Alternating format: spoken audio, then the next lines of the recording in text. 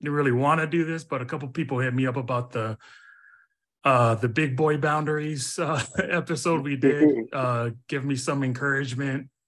So I'm gonna do my weigh-in from last month to this month just to let people know my progress, because a couple people were curious and wanted to hear more. So I lost 8 pounds last month. So working on it. I went down from 332 pounds to 324 pounds, and down from 42% body fat to 40% body fat. So slowly but surely. And I've lost a total of about 60 pounds since November of last year. So 60?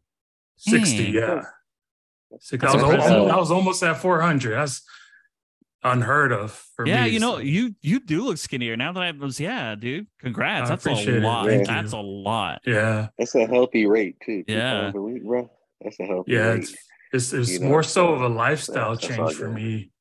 Instead of like doing the yo-yo diets where I was juicing I don't know if you guys remember, I've lost like 60 pounds twice and 80 pounds twice, like over the time I've known both of you guys, and the weight always came back. So this time I'm just slowing it down, doing intermittent fasting every single day. And I kind of